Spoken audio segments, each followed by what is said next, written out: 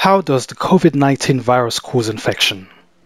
The COVID-19, otherwise known as the SARS-CoV-2 virus, has spike proteins which enables it to enter healthy human cells by attaching to another protein on the surface of the cells.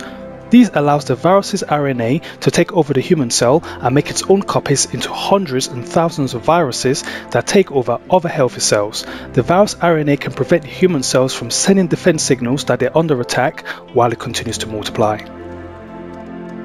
How does the body fight COVID-19 infection? Some people are able to overcome the virus by increasing body temperature and release of white blood cells to kill the cells that have become infected with the virus. But the problem is when you have a low cell count or low immunity due to other health problems, and also if it manages to get into your lower respiratory tract, causing pneumonia. What about those that cannot fight the infection?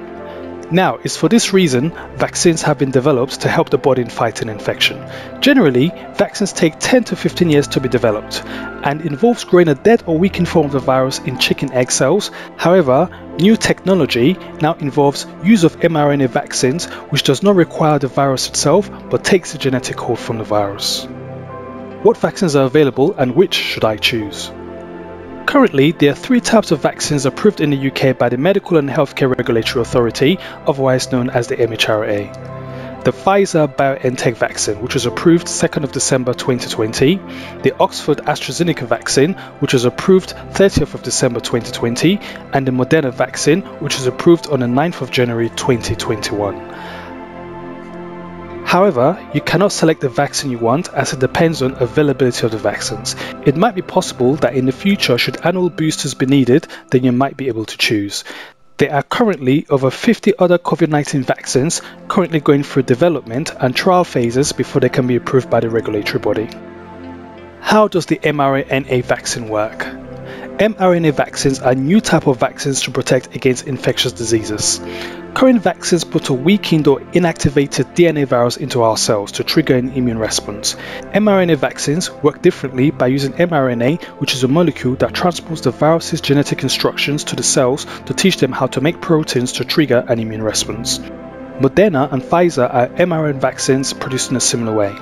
The mRNA is enclosed in a lipid bilayer made of nanoparticles.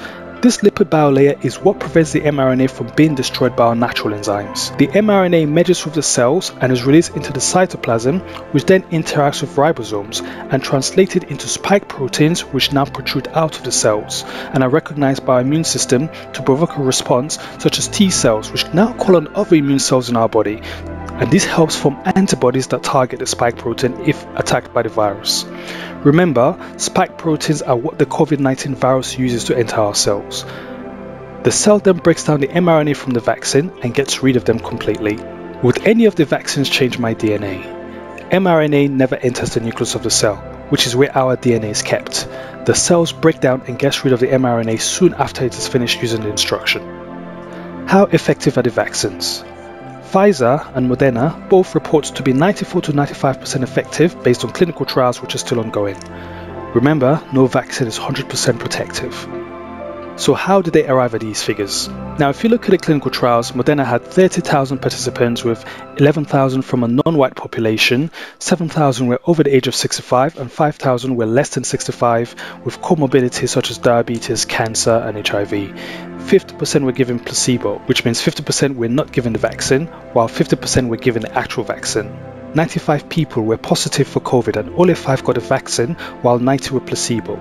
11 severe cases were in the placebo group. These trials gave an efficacy of 94%.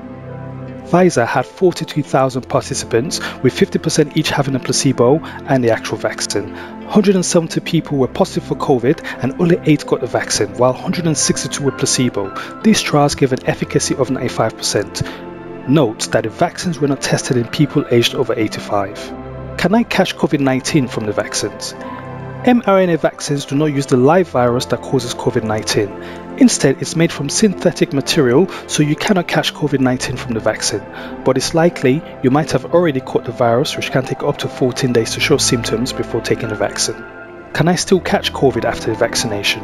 Once vaccinated, it takes up to 2 weeks to develop immunity after the first dose of the vaccine, so you still need to take precautions, especially before the second dose 3 weeks later. Does any of the vaccines prevent transmission of the virus to others? There is no data yet as to whether taking both of the vaccines can prevent people from catching and passing the virus to someone else, but that the vaccines will reduce the risk of transmission, so you still need to take precautions. This means that you may still catch the virus but be less ill as a result of the vaccination. How long will I remain protected for after the vaccination? Well, this is not currently known as the vaccines are relatively new. It's thought generally that you will lose antibodies after a few months. However, our bodies have both memory T cells and B cells, which can remain in the body for years, and it is hoped that they can mount a response if needed. Do I still need a vaccine if I've had COVID-19? New research from Public Health England shows that antibodies from a previous infection provide at least 83% protection from picking up the virus again, and possibly up to 99% for at least 5 months and probably far longer. This varies from person to person, so for this reason it's recommended that even if you've already had COVID, you should still get the vaccine, so this would be a personal choice. What are the side effects of the vaccines? Fever, muscle aches, headaches, soreness at the injection site, allergic reactions, which are common side effects with most vaccines. However, only a small number of people have been reported to have allergic reactions from the vaccine. Is the vaccine safe to use? Vaccines are only approved for use after being thoroughly tested on tens of thousands of people. In order to approve a vaccine, experts at the mRNA look carefully at all the data, the evidence about the vaccine, and make sure that it meets the strict standards of safety, quality, and effectiveness. So what's in the vaccine? Well, as you know, the active ingredient will be the mRNA, which encodes the spike protein.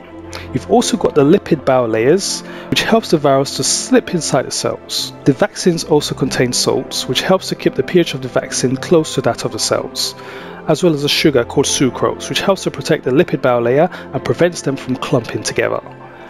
Pfizer vaccine does not contain any preservatives such as thimerosal that is found in the flu vaccine, and the company has also denied sneaking any microchips into the vaccine.